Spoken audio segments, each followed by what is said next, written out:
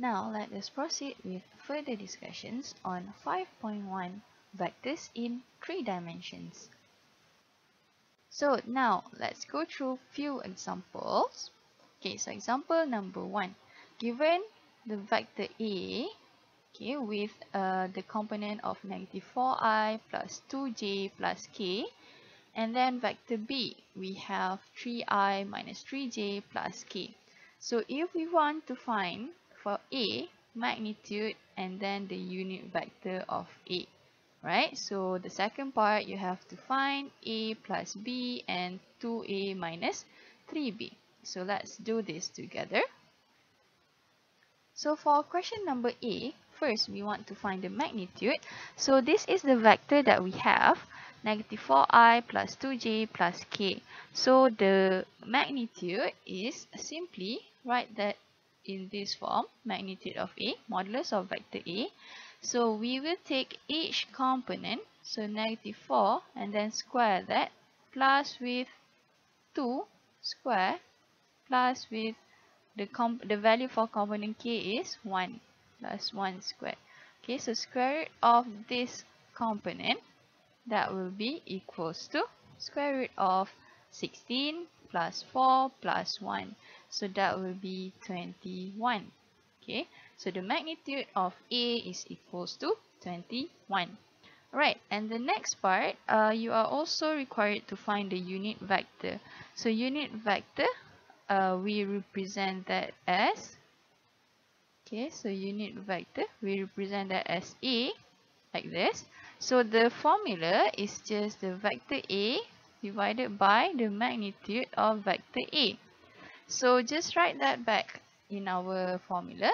So vector A is -4i, okay, plus with 2j plus with k, then divided by the magnitude that we already have over here is square root of 21, right? So just write that separately to have it in each component. So you will have -4 over sec 21i plus 2 over sec 21j, and then plus with 1 over sec 21k over here.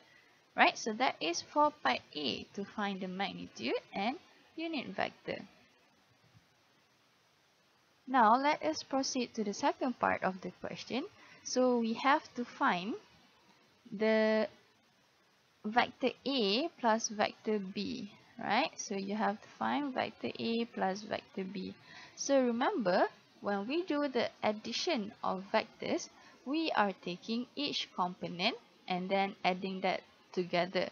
So for component I, we take that -4 plus 3i, and then we're going to have plus with, okay, so put your line underneath, 2 minus 3, and then we have j, and then we have plus with 1 plus 1, then that is for component k. Right, so simplify these values together.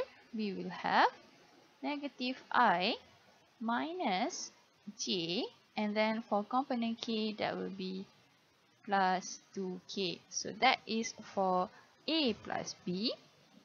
And then we're going to have the second part, 2A minus 3B. So first we have to multiply with a scalar for the vector A and vector B.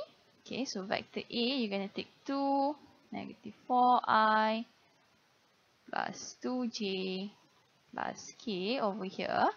Okay, and then minus with 3, multiply with vector B. So vector B is 3i minus 3j plus k.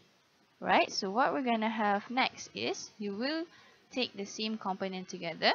So we will have over here, this one will be -8 minus 9, that is for component I, and then plus with 4 plus 9, that is for the component of j, and then plus with 2 minus 3, that is for component k. Alright, so Then just simplify each component that we have. Then you're gonna have negative 17i plus 13j and then minus with k. Alright, so this is the first example that we have.